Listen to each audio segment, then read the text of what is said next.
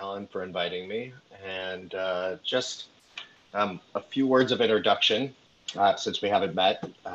My name's Aaron Alexander. I am the co-senior rabbi at Addis Israel Congregation in Washington, D.C. Before this, I was the associate dean of the Ziegler School of Rabbinic Studies for 10 years. Before that, which was about a 15-year stint in Los Angeles, I studied in Jerusalem at the conservative yeshiva. I was one of the founders of Camp Ramah Rome. The reason I was at Camp Ramah Rome is because I essentially grew up in two places, but the second of which was Boca Raton, Florida, where my dad still lives. And before that, I was born into Northwest Indiana, where I spent the first 13 years of my life. So I have sort of been around and through. I was really honored to be asked to do something for the men's club. The last thing that happened to me before I left Los Angeles was I finally won one of these things. That was my Red Yarmulke Award. This was from April 2015. So I keep this near and dear to me, and I'm sure that was Rabbi Simon's doing all along. But for whatever reason, I was very honored, really honored to receive it. I wanted to. The only thing I couldn't find was my red yarmulke to sort of hold with it, but there does exist a momentum of that night that is the right color. So I want to teach a text, but I also sort of want to then open it up. In one of my capacities in the conservative movement is I've been on the law committee for several years, and I'm the chair of the subcommittee on kashrut, which was very relevant about a month and a half ago and gave me many sleepless nights, is no longer as relevant. But there's a lot going on in that world. And so after I teach a little bit, I'm open if people want to ask any questions about what's happening there and what actually goes on there. I'm happy to talk a little bit about that to the extent that people may find it interesting. I have a text that I want to share. I'm wondering if it's okay if I do this by sharing my screen. Will that work for everybody? Great.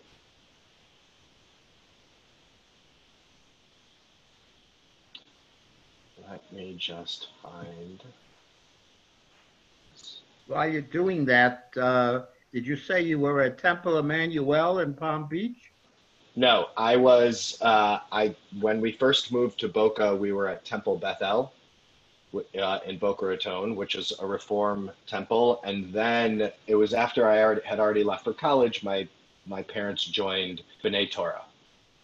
Oh yeah, I'm familiar with that. I just was at Lunch and Learn with Rabbi Engler there. Yeah. And then were you at Munster, Indiana when you were up north? I was in Munster, and my rabbi just actually passed away, Rabbi Ostrovsky, who had been my rabbi growing up. The former Rabbi Sherman is now at Moriah here in where my kids belong in Deerfield, Illinois. That's right. That's right. Oh, these connections, they don't ever get old. It really is. Right. All right, so I made this, I call this text for our time. I'm gonna make it as big as I can make it. And they're texts that I have come across in my teaching over the years or my writing over the years that I think in particular speak to the condition of Jewish communities right now and our relationship in many ways with each other and with the master of the world. So there's two Talmudic texts here. We'll do the first one and then we'll see how we're doing. So this text is from Tractate Sota, Masechet Sota, and it will sound like it's coming out of nowhere, but it's not. Amar Ada Amar Rabbi Simlai. So Ada said that Rabbi Simlai says, in a synagogue that is made up of entirely priests, Beit Knesset Shekula Kohanim, everyone ascends to the platform to recite Birkat Kohanim. So in places where they did duchening, during the Musaf service, which happens in Israel now every day, and in some places in the diaspora on the Shalosh Regalim, on the pilgrimage holidays and the high holidays. The Kohanim go up and they do the Sfak hand thing, the Talitot over their head, and they offer the congregation, Yivarecha Adonai v'yishmerecha. So the rabbis of the Talmud would often ask hyperbolic, hypothetical questions in order to have conversations about larger values that can't be drawn out of what people see in normal daily life. So in daily life, you generally don't find entire congregations of priests, of Kohanim. Not now and not then. However, if you raise the question, you get to have a conversation you wouldn't have otherwise had, that you really want to have, and you keep it textually based. So the synagogue, that's entirely of priests, everyone's a send. And then it was clearly a setup for this question, Lemima Varchi. If everybody in the congregation is standing on the bima, facing all of the seats that are empty, who in fact is receiving Yivarecha Adonai v'yishmerecha? It is a reasonable question, and it's an obvious question, and that's how you know sometimes the Talmud is carefully crafted. It's a work of art, like a painting, and each layer is a different color of paint that the artist is adding in order to amplify certain voices. So who are they blessing for? La'achechem shebesadot, for their brethren who are in the fields. Now, who are those people? This is like an obvious answer for the rabbis of the Talmud. But who are the people in the fields that are not there in shul to receive Birkat Kohanim? The answer is, we don't know the exact answer. Everybody else in the community that needs to work during the time of prayer, but can't actually get into the synagogue. And I want to just stop with this text right here for a second and allow us to sort of sometimes give the ancient rabbis more credit than they themselves were given in terms of the reality of Jewish life of their day, which was that in fact, it looked very similar to Jewish life in our day vis-a-vis the insiders and the outsiders, or at least how people defined insiders and outsiders. One thing I love about the men's club in general, nationally, is it has totally transformed the conversation on insiders and outsiders in general, such that insiders just becomes the norm for people, whether they find themselves on the inside of the walls or not. But the rabbis of the Talmud were keenly aware that there were times for which people decided or prioritized the feeding of their families over the being in the synagogue, whatever the ancient synagogue looked like. And the response here isn't to say yet, though we're going to get there, don't bless them. The response is all of that energy from the Kohanim is actually leaving the synagogue and going out to where people are doing their work. So now the Talmud, the whole thing is a setup for the next line, for each line is a setup for the next. Ini, the later strand of rabbis comes through. Ini, really, is that so? That's how this text works? But this is line C, didn't Abba, son of Minyamin bar Chia, teach people who are standing behind the backs of priests are not included in the blessing? So here's the turn that just happened. There's another teaching apparently, and this is also the practice today, that you cannot stand behind the priest during the priestly blessing. So in a synagogue in which the bima is a little bit forward and there are seats maybe that go in the round behind it, if duchening is happening, the people who are behind the priest would actually walk out so they could be face to face with the priests, not face to face, their faces are covered, but you know what I mean, facing one another, such that they could receive the blessing. But what this text suggests is that you have to be in the same physical space as the priest. So this is the construction of the Talmud. Everybody duchens. Who are they duchening for? They're duchening for people a mile away working out in the fields. Wait a second, that's not how the priestly blessing works. The priestly blessing works with people in the same physical space. We know this because there's another text which suggests people behind the priests even don't count. Therefore, how could people a mile away count? And then the resolution comes. La kasha, the Talmud says. No. This is not difficult. This is a case where people are compelled. That's where they aren't. Which is to say, the people who can receive the blessing by not being in the same physical space are the ones who don't have as many choices as we may have initially thought they had as to whether they could be in shul. It is only if you go to shul and you're like, I don't want the blessing, I'm going to go stand over here away, that you can't receive it. Which is to say, if there's no space even left in the synagogue and I have to stand behind the priests, my choices are constricted, I do receive the priestly blessing. I don't need to be in the same physical space. And the idea here, the Hebrew word is ones. In Aramaic, it's had anise, those who are constricted in their options. This is where the choice in Jewish law isn't what it is, let's say, in the same way that we understand it often with American liberty, which is to say, I don't always have every choice available to me such that I'm choosing between a myriad of options all the time.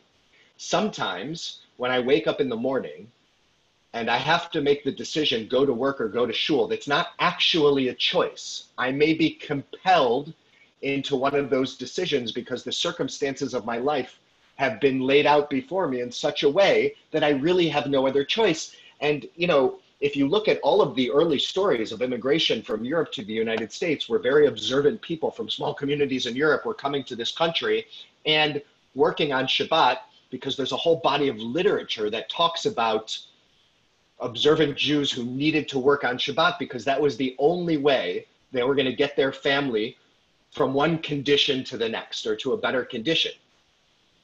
So it would be like saying those people who are desperately trying to feed their families by working 6 or 7 days a week are somehow not included in the communal prayer. Somehow God's blessing that is meant to flow through the priest does not flow out to those who have decided that their religious life demands they work in this particular moment. That's simply not how it works, the Talmud explains. This is what I meant at the beginning when I said the initial question of a synagogue made up of entirely of priests is a setup for everything that follows. The rabbis wanted to teach about those who were compelled to make choices that not everybody else would make. And the rabbis wanted to make the point that you don't need to be in the synagogue to receive the blessings of the synagogue. And the rabbis wanted to make a point that it is the responsibility of the people in the synagogue and not the ones outside of it to bless and pray for people outside of it. That's counterintuitive to the way that we often talk about religious life. We often talk about religious life as, you're not here, so it's your responsibility to get it. No, if somebody isn't with us, it's our responsibility to figure out how it is we include them in our most important prayers. All right, I'm going to move to the second part of this. Rabbi, before you do, if I may. Please. When we may, isn't this the same thing as when we make our prayer for our country or the prayer for Israel, the prayer for Mishaberach? The people that we're making it for are generally not in the building. Okay, they're elsewhere. We've been doing that for years. Yes, and not as long as they've been doing this, even, which now would be about 2,000 years. But I think that I think that you're right. At Addis Israel, we are actually doing it for the people in the synagogue. That is what it means to have a shul in Washington, D.C. In fact, many of them are in the room and regularly on Shabbos, for at least for the prayer for our country, our leaders and advisors. But that's sort of DC centric, but it is every shul in DC. It's not just Addis.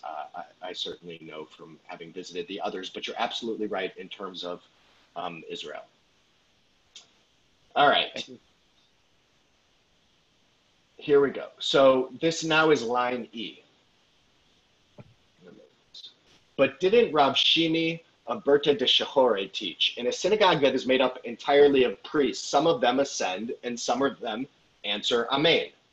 So now we're challenging the first line that all priests go up. We've got another teaching that suggests priests go up and say Birkat Kohanim and other priests say Amen. So that's a difficulty. Why? How is it possible that everybody can go up and there can be others who are there responding amen if they are all priests? The two don't jive. La kasha. No. Let me explain to you. That is a case where 10 remain. This is where 10 don't remain, which is to say, if I have enough priests to have everybody duchening and still a minyan in the seats of 10, then they answer amen. If I can't have 10 left over, then everybody comes up, so the majority is up on the bima.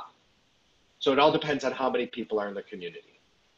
Back to the matter. Abba, son of Rab Binyamin Bar Chia, said the people who are standing behind the priests are not included in the blessing. So they want to go back and they want to explore this line. Back to the matter in the Aramaic is gufa. And whenever I see the word gufa in the Talmud, I know that they're about to remind me of something that I probably skipped over without paying too much attention to, but needs to be addressed. And what needs to be addressed is that people who are behind the priests are not included in the blessing. That's a challenging assumption to make.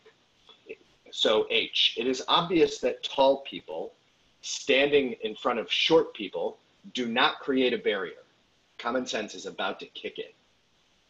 The text suggests that we need to be seeing, or at least capable of seeing one another to receive the blessing. But the later rabbis come in and say, come on, are you serious? That can't be true. Because what happens if there's a really tall person in front of a really short person, and now the short person does not actually have the capacity to have any direct line to the priests who are standing up on the bima? And they say a chest or an ark does not create a barrier. There could be like a bookshelf in my way, and that can't stop Birkat Kohanim from getting to me. But what about a wall? What about a wall? And then we get this famous line that pops up a few times in the Talmud. Rabbi Yoshua ben Levi Amar, Afilu mechitza shel barzel eina mefaseket ben Yisrael avihem shebishamayim. Even an iron partition does not interpose between the Jewish people and their parent in heaven.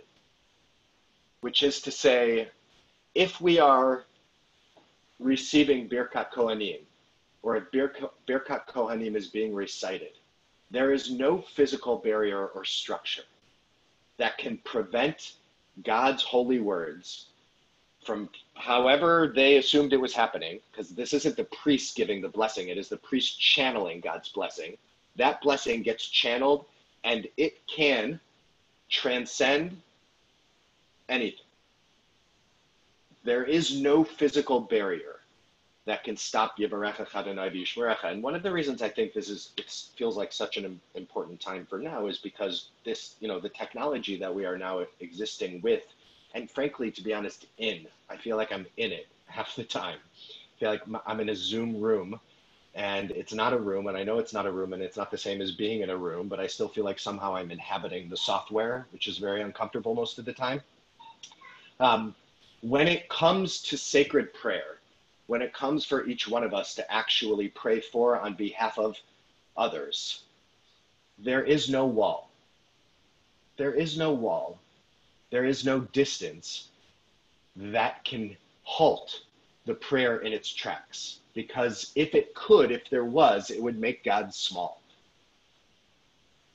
It would make God small to suggest that a physical barrier was actually sturdy enough to stop the master of the world's love and compassion and blessing, which is what the priestly blessing is, from flowing to everybody who needs it, which, by the way, now, is everybody in the fields, all of us, a lot of the time, because none of us are on the inside anymore.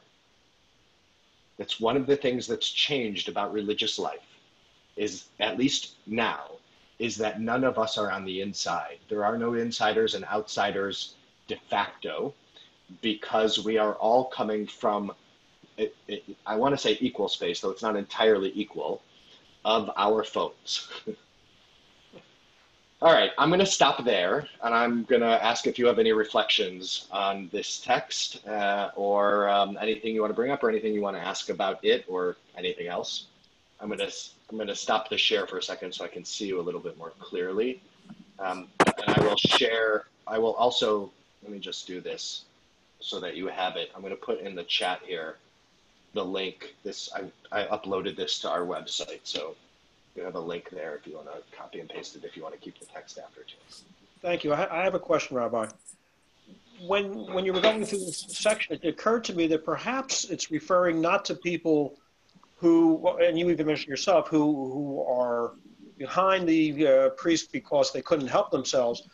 Maybe it refers to people who choose to go behind the priest and not receive the blessing for whatever reason. Maybe they don't feel worthy. Maybe they don't believe. It could be many different reasons. But maybe it's a matter of the choice of the participant as opposed to their accidental physical location. I think that's right. I think that's true. I think that's the fundamental distinction that Talmud wants to make about the fact that physical barriers can't stop the prayer. The only thing that can stop the prayer is somebody who actually has a choice to turn away from it. And then we have to determine how to define actually has a choice. That's where the Talmud comes in counterintuitively, at least to what we would think we'd expect from the ancient rabbis and their holy communities. But I think you're also right. I'm glad you brought up who doesn't think they're worthy, because the person who doesn't think they're worthy and decides to go behind the priest may not have the same choice as the person who does think they are worthy and decides to go behind the priest, which is to say it's going to be situational to the individual. The person who doesn't feel that they're worthy of a blessing, I would claim, probably has far fewer choices than many other people in the world once you start to delayer the life of that person and what they have experienced and what they are feeling. So I actually think the question allows us to be more inclusive of as many people as possible, and reshapes our notion a little bit of free will, which is to say free will for the things that are actually possible. All right. I have a couple of questions.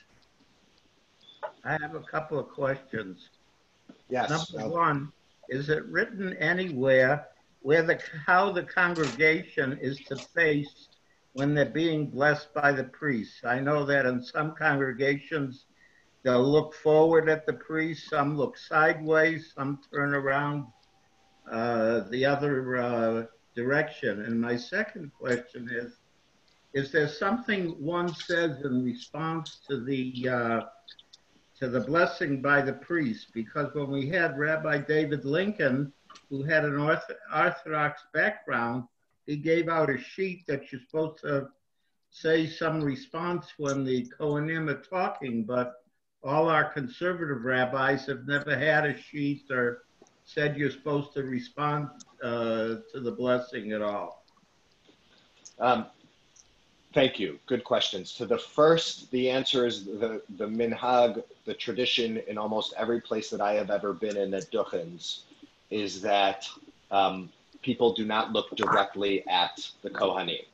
So that could take shape in different ways. I've seen people turn around so that they don't even give themselves the option of seeing. Most people look down. Some people put their talitot over their head. There is nothing in Jewish law that suggests it's prohibited, though it has become like an ayin hara, like a superstition that one shouldn't look directly at the priests. To the second, amen is the response. Ken yehi ratzon became the antiphonal response in synagogues during the repetition, but amen is the response that will generally happen. I don't know about conservative rabbis and sheets. I know that in most conservative synagogues, it still does not happen even in Shalosh Regalim. In my congregation, we started with the ritual committee over the course of the year, studying whether or not we would bring it back in a way that felt right for the congregation, which is to say nobody could remember why we stopped doing it at Israel, in which case it was worth looking at whether or not trying it out would work for the congregation. And so I think most communities don't have a custom even of what is being said. And most of us who studied in Jerusalem didn't experience it until we moved to Jerusalem.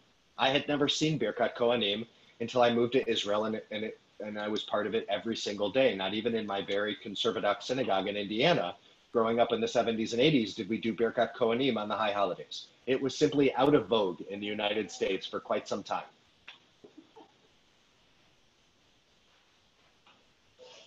I hope that helps. Fine, thank you. Yeah, Mark. just a comment on how powerful the connection is. 2 weeks ago, I was doing a Shiva Minyan at Shari Torah. Greg and I are both members. And we had 65 people from around the world supporting the sons in their grieving. And it just, there's this spiritual connection, even though it's online, that was really overwhelming and holy. I don't know how else to describe it. That's it. That's the barzel. That's the wall of steel that cannot put a stop to powerful prayer when it is happening. And that, frankly, is in this particular time, I found with my congregation and talking with my colleagues that, like, it almost doesn't matter what prayers we're saying right now. The fact that we're in my congregation, we're not saying Baruchus and Chatzi Kaddishes, we are saying Mourner's Kaddish, doesn't matter to them over Zoom. What matters to them is they have the opportunity to see one another and say Shema together, and to hear each other say Shema together, and to see everybody have a private Amidah, and to do a prayer for healing together. Those things, I actually think they matter more now than ever, and I can't wait to experience what they feel like again when we go back in whatever phased way we go back into the physical space of our buildings. I think there will be a lot that is transformed in very good ways because of this experience, and I'm glad we will eventually get to leave this experience partially behind. Though for people who can't make it to synagogue in the fields, like this, that text is a good reminder of why a capacity like this needs to be available after we are back in synagogue, at least for certain people or certain parts or whatever it is, because the choices for everybody to not come to synagogue, we may learn, didn't have anything to do with whether or not they wanted to be in synagogue. A lot of it has to do with whether or not it's possible within the contours and constraints of their life. They could. And this would actually allow somebody to get into shul, this or whatever it is, for 15 or 20 minutes on a Shabbos morning before they go to work, because they have to work because they don't have flexibility with their schedule. And I actually think those will be ways in which people's religious lives will grow, even if it looks different. I don't think it should ever replace the synagogue by any means, not just because of my job, because I think we can't replace in-person. Emotionally, it's too hard. Rabbi, do you think that this is what you're proposing is going to change the conservative movement? My daughter, who grew up under Rabbi Mark, lives in New Jersey in a very conservative synagogue, and I'm not going to name it, but the rabbi there is very proud to say that we're not having any we're not connecting on Shabbos. And I don't know what you can say about the holidays, but is this going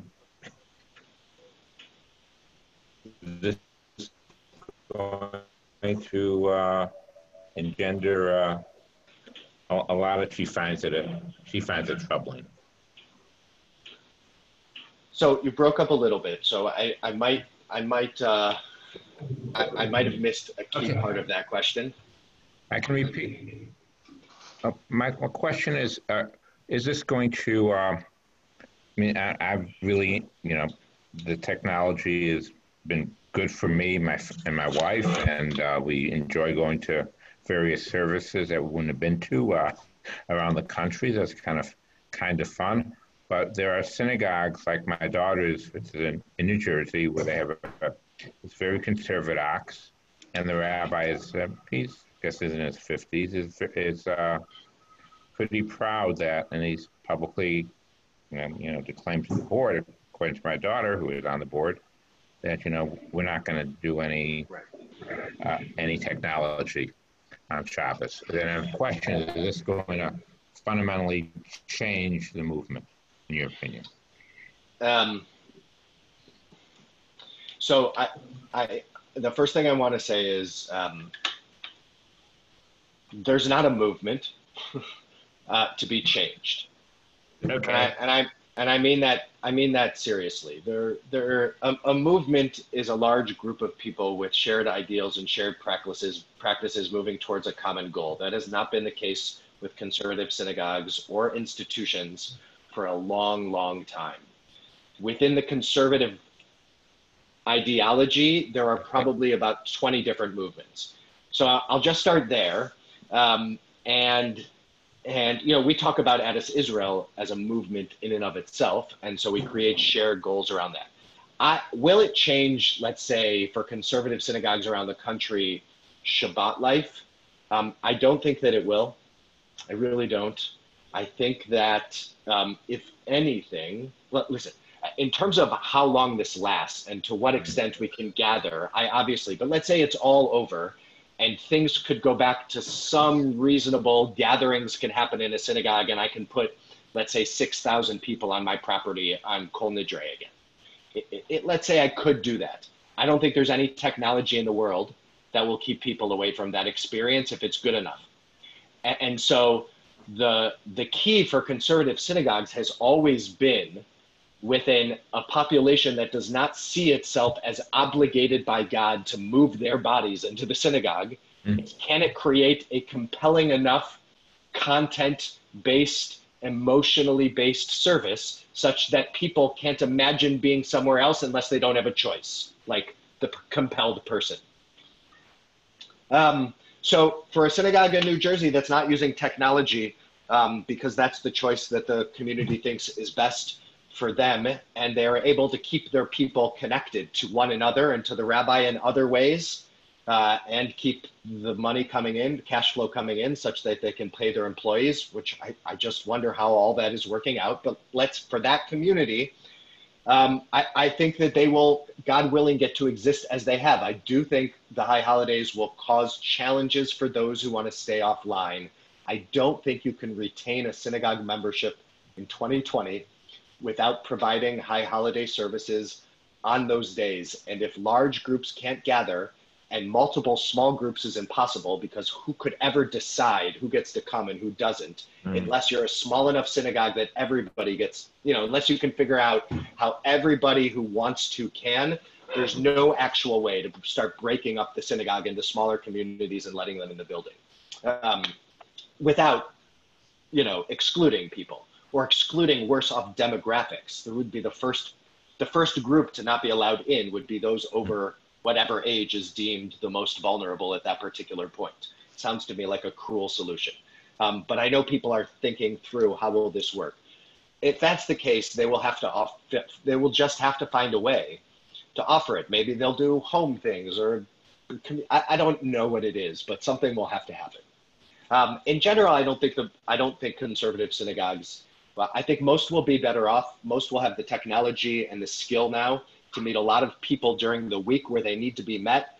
They will do what we have been doing for years, which is live streaming our services, so that people who are homebound can say Kaddish, can participate in our services, can feel like they're still part of the community. It has mattered deeply. So that every B'nai Mitzvah that I have, I get emails from around the world, family members who would have otherwise never seen it because we don't video record them, because that's different than live streaming according to Jewish law. They are grateful that they have been able, like their hearts are expanded because of what is being provided. And I'm not interested in governing what people do in their homes on Shabbat or otherwise, unless it's harming other people, which this technology does not. So I'm just going to be so fascinated to see what happens. The big answer is we don't really know. Thank you. You're welcome. I have a kashrut question, if I may, Rabbi. When I shop in stores, I see products that are labeled and certified vegetarian, but they don't have a hechsher. We don't buy them. Is it okay to buy them? Is it okay to take them into the house? Well, that is a loaded question. So, I generally try to answer this question specifically according to people's lives and observances. If what you're asking me is, will I be eating treif if I eat one of these products? I will tell you that you will end up eating treif if you buy only hechshered products. So that can't be the question. There is no hechsher that is 100% foolproof. I know this because I worked in that world, and I have done a lot of supervision in my life. I have investigated a lot of foods, and the reason that kashrut companies, if you subscribe to them, send out alerts daily about products that have been mislabeled or have had this, that, or the other found in, is because, right, the kashrut industry is run by humans, and we are fallible. So I prefer to consider things kosher not based on the symbol, but the ingredients and the processing of them. That is becoming harder and harder because the nature of food processing is harder and harder to trace. And the things that go into food now didn't exist 50 years ago because science has progressed and we can do things that we weren't able to do before. In my experience, the very best way to determine whether or not something has in it what you don't want to eat is to check with allergens. What most companies are worried about more than anything else is their liability. And so labeling practices have become very strict and internally strict so that, you know, I now know if something may have been processed in a plant that may have processed shellfish. Just because if I have a shellfish allergy, I know that I probably won't buy that product depending on what it is. Does that mean that the food was ever in contact with shellfish? It means almost definitely not because of the way the wording is. So for this, I want to say, like, it depends on what kind of home you are trying to create with your kashrut. Every food item is possible to find out whether or not if there's cross-contamination. Vegetarian label is usually pretty good in this country. A vegan label is pretty good in this country. A gluten-free label was good and actually quite helpful for Pesach this year for people who didn't have access to all the kinds of products. There are certain gluten-free products that, you know, were actually were good and worked really well on Pesach. The gluten-free certification is pretty strict and is largely in line with Jewish law, thank God. So the answer is, yeah, most of those products you're holding that say vegetarian are probably kosher. And if the allergens on there don't cause you concern, you absolutely can have them in your home and your home will still be kosher, but you will no longer have an only hechshered home. And that's a choice that only you could make. What is the value of having an only hechshered food home? And that's totally up to you and who maybe you bring into your home. You know, and I remember in rabbinical school, my roommate and I had this fight over hechshered or not hechshered. Kosher home was a given, but would it be an only hechshered home? And he said, you know, halfway through he was like, I want it to be all hechshered. I want anybody to be able to eat here. And I said, well, who have you had over thus far that would have cared? Which is to say, are we keeping this only hechshered home for the hypothetical community that you have or your actual community? And then we started bringing in kosher non-hechshered items. I won. Our rabbi is Adam Wahlberg, and he said that we can take in frozen, pure vegetables, you know, like peas, frozen peas, for example, don't have a hechsher. Yes, for sure. Just to give you an idea. Yeah, anything like that. So we do. We take that in, even without a hechsher. Thank you. You're welcome. Anybody else? I live in an assisted living facility that's kosher. It's run by the CJE. They have a mashgiach who claims that you cannot have asparagus. And yet, one of the big kosher restaurants, Solace, serves asparagus. They cut the tops off. But how about frozen asparagus? Is that considered non-kosher as well? So I want, asparagus is very much fine. The problem with asparagus is that the bugs are hard to get out. That's it. The bugs are hard to get out. So a restaurant has to decide whether or not they are willing to put in the effort to wash them sufficiently. And my guess is if they're cutting off the heads, the mashgiach is lying to them and telling them it's impossible to get the bugs out, which it is absolutely not. or they don't want to put the time into it because that is not a good use of their staff. But I eat asparagus in my home, and I have a kosher home, and I just wash them, and then I don't eat bugs, which is the key. So, but the kashrut industry is a tough one, because what wins in the kashrut industry for the kosher consumer is how strict can you be, and it's almost once a hashgacha becomes more strict, it's almost impossible to reverse it, to become more lenient again. That has been the case for Jewish life in a whole number of areas. It's hard to turn back from those barriers. So I understand why people decide, I'm just not going to do it with asparagus. It takes too much time, or I don't know if I can get them out. But and cutting the heads off to me seems like taking the only part of the asparagus that's worth eating off. That's personal, though. Well, they tell me that supposedly broccoli and cauliflower are in the same system as asparagus, yet we have broccoli and cauliflower all the time. It all depends on infestations and what crops might be going through infestations at any time. So 3 years ago, they basically said you can't have strawberries in any of your establishments because there was an infestation in one part of the country with strawberries. And so instead of allowing people to cut the tops off or whatever it was, they just said, we can't, we don't have the time to supervise this right now, so no more strawberries. That's how it goes, I guess. We have strawberries all the time. Good. This is the season. Thank you. Thank you very much. Any other questions? You got the text in the chat there? You see the text sheet that came up? Yes. Okay. There's a second great text. I didn't teach it, but another time that you have now, in case you wanna look at it. And somewhere on the Addis Facebook page, Rabbi Holtzblatt and my co-senior rabbi, she and I taught this text, the second one, the second page of the text. It was about a week ago in one of our we teach every day live. So enjoy, and thank you again for the invitation. I'm really always honored to be able to participate with that. Thank you, Yasher Koach. Thank you, Rabbi, for participating. Thank you all for participating. Thank you. We look forward to seeing you all again soon. We are running many webinars. Go to fjmc/webinars. You'll get a complete list. Also, there are sites to recording sessions. So this, for example, this one is being recorded and will be added to that list. And we see Norm joining just as we're saying goodbye.